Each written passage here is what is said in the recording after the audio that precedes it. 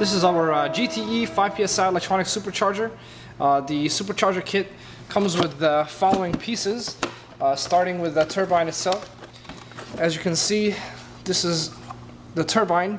It's made out of metal. It spins freely. It comes with two couplers. The single coupler is used basically on open air biases and also on short ram intakes. You can utilize this coupler if you actually have a cold air intake, so that way you don't have to uninstall the intake to install this supercharger. It also comes with the cone air filter. It basically mimics the K&N brand, and also a full relay harness. The relay harness is completely plug and play. There's no need for splicing, there's no need for soldering or anything like that.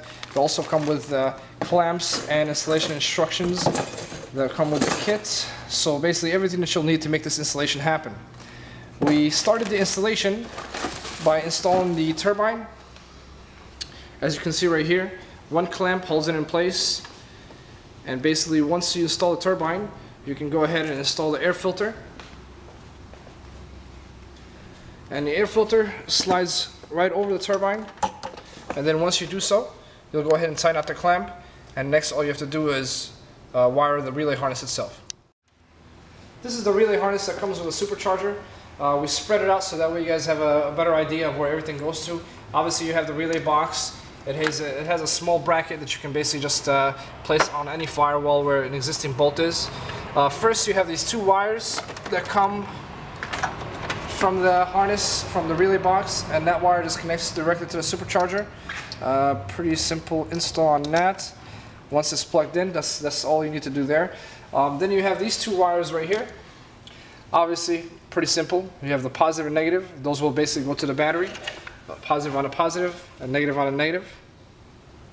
And last but not least, from the relay, you have these two wires which go to the switch. Now this switch can be either ran through the firewall into the inside, so that way you can ignite the supercharger, or you can basically have it mounted to where it goes right next to the butterfly, so that way whenever you put the gas pedal to the floor, it automatically basically engages the supercharger as well.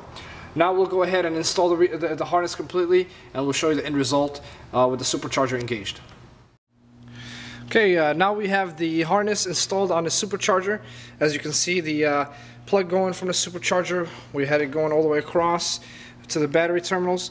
We have the amp installed right here on the side of the wall. We have the positive and the negatives connected to the battery, and then we also have the switch running through the firewall to the interior of the truck. Once you engage the switch, it'll automatically engage the supercharger. If I take the filter off, we can see basically once we engage the supercharger how it looks like. Go ahead and engage the supercharger.